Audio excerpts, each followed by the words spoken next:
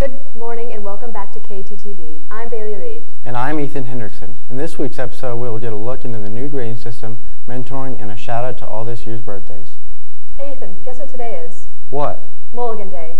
Mulligan Day? What's that? Mulligan Day is a day where you give something that you gave up on a second chance. Like an old hobby or book? Exactly. Now, let's see this week's riddle. What did the rug say to the floor? Just something.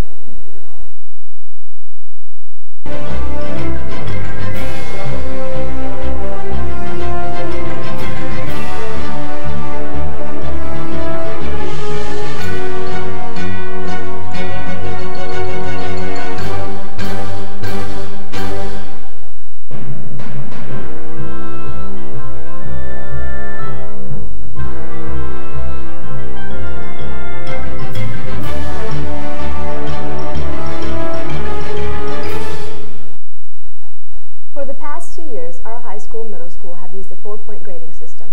Ethan Hendrickson was able to get more information. This is Ethan Hendrickson bringing you everything you need to know about the new grading scale. Every assignment must have a standard or I can statement. The standards count as multiple grades and average out. The scale goes from 4, which demonstrates a thorough understanding of the standard, to 0, which means they gave no effort. The grading scale was introduced in the middle school 3 years ago, and the high school has now adopted it as well. The effect that the 4-point grading scales had on my classroom is that it's just made it better. I'm a better teacher because I'm much more focused on skills for kids, and it has been better for kids because they know what they can do and what they can't do. So even my kids who are struggling, they get a lot more attention. They know what skills they can do. They have some success with the skills they can do.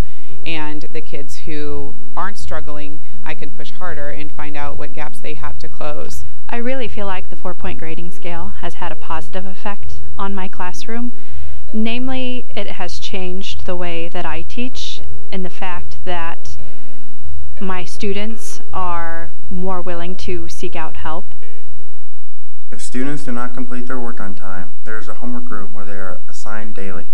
Otherwise, during intervention, students can work more individually with the teachers to improve specific skills. And so my ability to be able to pull them in for intervention or in a study hall and really help them hone in on the skills that they need to improve has been critical in improving their performance. This has been Ethan Hendrickson reporting for Tiger Television. If you have any questions, stop by the office and talk to Mr. Kraft. During the day, some of our students are given the opportunity to help mentor elementary and preschool students. Claire Coleman has more. This is Claire Coleman reporting for KTTV. And I went down to the elementary to get the scoop on mentoring. I mentor for Mrs. Edwards and she is in the preschool. During mentoring, I play with the little kids. Since it's preschool, they don't do a lot. Normally I'm down there when they're having snack time and when they are learning their ABCs and stuff like that, so I'll sing with them. My favorite part would be just getting to know the little kids and being with them, and they're just so cute. What are these? Grapes. And grapes.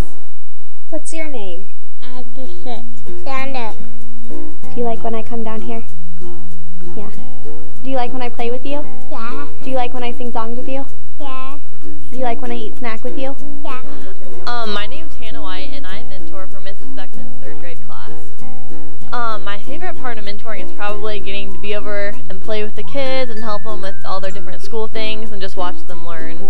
One thing that I've taken away from mentoring is that you kind of forget sometimes when kids are that little, you have to be really patient with them and you have to explain things to them a lot more than if you were in high school. I'm Megan Miller.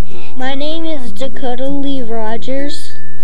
When you're working with Hannah, what do you do? We do math, computers on Monday, and art. She helps us with math.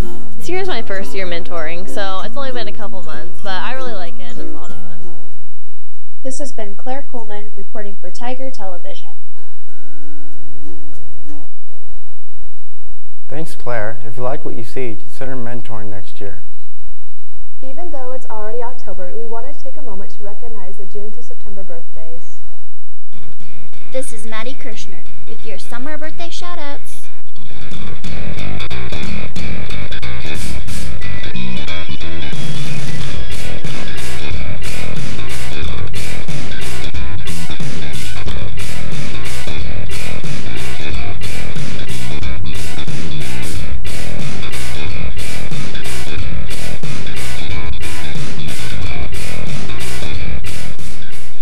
This is Maddie Kirshner, reporting to you from Tiger Television.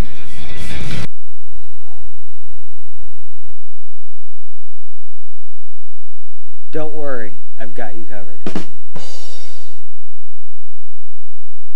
These riddles, have any suggestions? Let Riley know.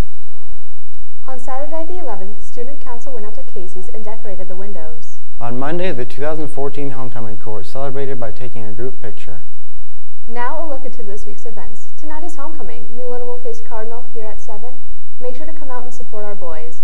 On Saturday the 18th, homecoming dance will be held at Clark Elementary, starting at 8 and ending at 11:30. Also, the crowning of this year's king will start off the homecoming dance. On Monday the 20th, JV football versus Cardinal here at 6. On Tuesday the 21st, middle school football at Danville starting at 5. Thursday the 23rd is the end of the first quarter. Make sure to check up on your grades. Before we end this episode, we have one more special feature. Take it away, Ryan. This is Ryan Shaw reporting for Tiger Television.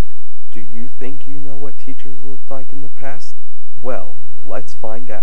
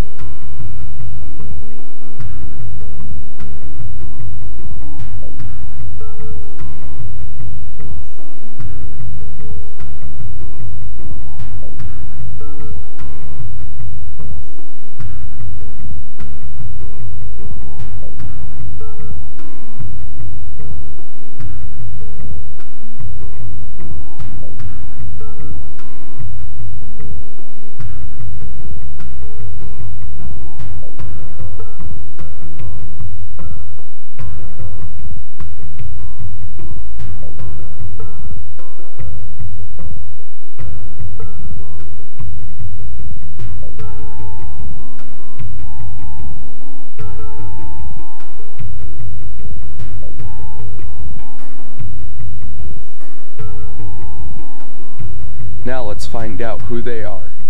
Mr. Bentz, Mr. Barron, Mrs. Belivin, Mr. Byrne, Mrs. Steffensmeyer, Mrs. Campbell, Miss Huntington, Mrs. Kennel, Miss Lampy, Mrs. Zaragoza, Mrs. Sharp, Miss Leadham, Mrs. Van Newell, Mrs. Meyer, Mrs. Denny, Miss Murphy Long. This has been Ryan Straw reporting. We'll see you next time on Tiger Television.